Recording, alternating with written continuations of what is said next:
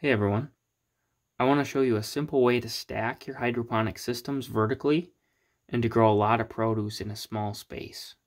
I have two identical rail systems here that I built. They're fairly easy to build and set up and maintain, so I really like them for that. But as for how I set them up vertically, this is a wire rack that you can buy, and I really like these because you can adjust the height of the shelves fairly simply. And then they also are really easy to hang lights from. So in this case, I have some LED grow light tubes here, and these are fairly cheap, around $12 each, I think, last time I checked. And you can just zip tie them right up to the shelf above, and then they take up almost no vertical space. So here, got these three. They're up just about flush up against the shelf above, right underneath my other system. So here I fit two rail systems fairly easily in this space, and then I have the reservoirs underneath. These shelves are 18 inches wide, which gives plenty of room for a 2-rail system with a little bit of extra for the plants to grow. And then they're 4 feet long. So the rail systems are 50 inches long, but they hang over just a little bit, and that works great. So the 18-inch by 48-inch wire rack works really well. And then this one is 6 feet tall. In this case, I have two separate systems, so they're each connected to a different reservoir.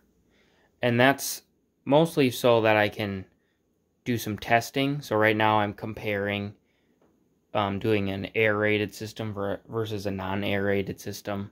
I might do some other tests too. So this is nice to have separate reservoirs so that I can test two different things and keep as many factors the same as possible.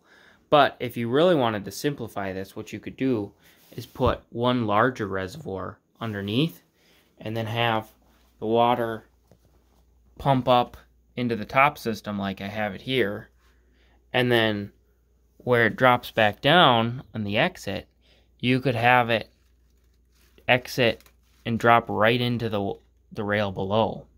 So then it could enter here and then go down and back and then drain out of the lower system. So that way you only have one pump and you only have one reservoir and you're feeding 2 levels. So that'd probably be the simplest way to go. Each of these systems gives me about 4 heads of lettuce per week. So I'm getting a total of 8 heads of lettuce per week. If you really wanted to maximize production, you could add a 3rd level. So what I would do there is put a level fairly close to the light on top, and that's where you'd grow all of your seedlings and small plants. And then you'd have 2 levels kind of like we have here that have a bigger spacing to give more room for adult plants. So your rail systems wouldn't all be the same like I have here. You'd have 1 for small plants and then 2 for larger plants. But then that would give you enough room for getting 12 heads of lettuce per week. And all of that in an area that takes up about 6 square feet of floor space. So I'd say that'd be pretty good productivity. If you're interested in setting up something like this, I have a lot of info about how to do that on my website. There's been lots of people who have used it and have successfully built systems and grown a lot of produce. So go check that out if you're interested in learning more. And thanks for watching.